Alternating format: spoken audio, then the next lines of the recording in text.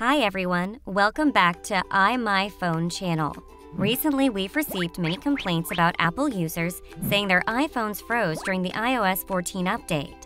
And they cannot work as usual because of losing the access to the important files stored on the phone. So if your iPhone also freezes during the iOS 14 update, no matter in the form of Apple logo, black screen, white screen, boot loop, or spinning wheel, you can try the 3 methods below to solve the problem. Generally, you can choose to force restart the iPhone, restore the iPhone with recovery mode via iTunes or Finder, or use the iOS repair tool. Now let's take a look at the first solution, force restart the iPhone. It is frequently chosen by most people when they find something wrong with their iPhone, and the method differs from phone models. As for the time limit, I'll only show you how to do it on iPhone 8 or later models. If you have a different model, you can find the detailed steps in the video on the top right corner. Okay, let's begin. For iPhone 8 or later models, let's quickly press and release the volume up button. Then quickly press and release the volume down button. Finally, press and hold the side button until you see the Apple logo. This method will work in some cases, but if your iPhone doesn't go back to normal in this way, then you can restore it with recovery mode via iTunes or Finder, which can repair your phone in most cases, but erase your data. Let's see how to do it. If you are using Windows Computer or Mac running Mac OS, Mojave, and below, launch iTunes on your computer. If you are using Mac running Mac OS Catalina and above, simply open Finder. Here we'll take the iTunes as the example, and the steps are much similar on the Finder, so Finder users can also follow the steps here. As your iPhone is frozen now, you need to put your device into recovery mode so that the iTunes can detect it.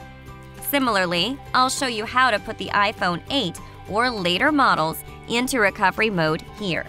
And you can find all details about other iPhone models in the video on the top right corner. For iPhone 8 or later models, press and release the volume up button, and then press and release the volume down button. Finally, hold the side button. Don't release it when you see the Apple logo. Keep holding until the recovery mode screen shows. After your iPhone gets into recovery mode, then select your iPhone when it appears on the screen. Next, if you see Restore button and Update button respectively, click on one of them.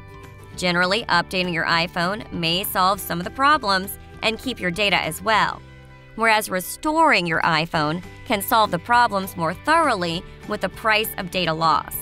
So if you've backed up your iPhone before, or you don't mind the data loss, the Restore button is definitely recommended. And if you have no backup and want to keep the data, then Update button may help you in some cases. Now hit the button you chose and let the process complete. If this method works, then your iPhone will be fine again after the process. And the data can go back to your iPhone by restoring previous backup.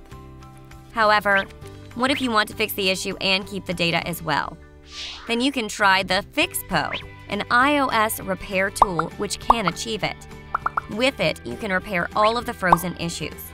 Moreover, the steps are quite easy, and the fix process will complete in several minutes. Now let me show you how to use it. We'll start the repairing process by installing the software and launch it on the computer. In case you need it, I've put the link in the description. Then choose the option Standard Mode. You can find all the frozen problems here. After that, connect the iPhone with the computer. Click the Next button.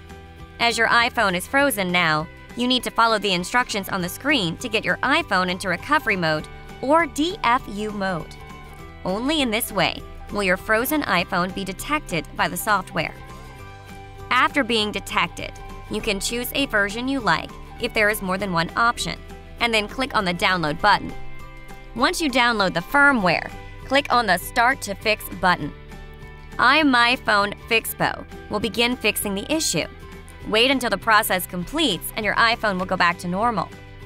All in all, if you want to apply some self-operated methods, then the first 2 solutions are right for you. And if you want to solve the issue by a professional third-party tool, then the Fixppo can serve you well. Just choose one that's suitable. Good luck to you! Okay, that's all for today. and I'll be greatly motivated if you get something useful from this video. Don't forget to drop a like and subscribe to this channel. See you in the next video. Bye!